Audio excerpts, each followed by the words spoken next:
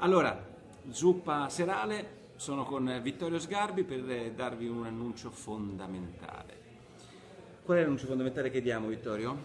Beh, che torno vivo. Come stai? L'ultimo collegamento fu dall'ospedale. Devo dire che c'è una certa autorità a parlare da un letto d'ospedale come in una cattedra, al limitare tra la vita e la morte. Quindi le cose che dici sembrano più pesanti. Adesso andare in camicia e cravatta, stare in piedi. Vorremmo trovare un piccolo trono in cui io potessi... Ah sì, dobbiamo fare così? Sì, come un ruolo cardinalizio. Insomma. Ti dico subito in diretta che abbiamo una sorpresa per te, perché gli Sgarbi domani di Virus avranno una musica diversa. Ah, beh, questo era ora. Sì. E l'ho scelta apposta per te.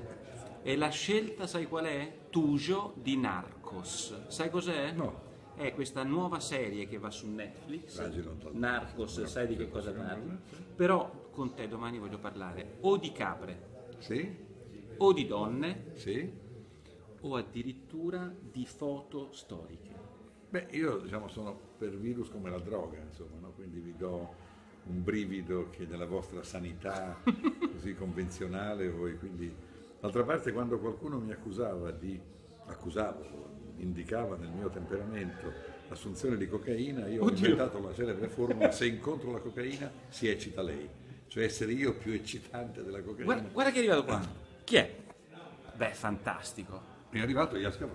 È la prima volta che torna, sai che io lo prendo in giro, perché quando nel 94 ci fu il famoso video di Garanzia Berlusconi, erano seduti in tre, c'era Letta, Berlusconi e lui era talmente stupito di questa cosa così poco elegante. Che fece così, e tu vedevi il video a due, te lo ricordo. Si vergognava, e pur essendo il portavoce di Berlusconi, non voleva quasi ammettere di dover parlare di questioni giudiziarie, d'altra parte erano il governo, e lui si tirava fuori dal video. Oggi ritorna, per la prima volta ritorna da quell'uscita celebre del 94. Però i tre sono diversi. Beh, siamo cambiati loro, sì. Cucù! Vabbè. Però mi colpì molto, perché io ti guardai veramente, vedevi due invece che tre. Poi ricordati che ti darò una spiegazione. Vabbè. Posso capirlo sul piano della buona educazione, sul piano istituzionale, quello faceva la conferenza stampa per dire io non ho fatto nulla, abbiamo letto sul giornale, e lui invece di dire sì, ha ragione, Tu eri lì, eh? no, è quello che fece in televisione.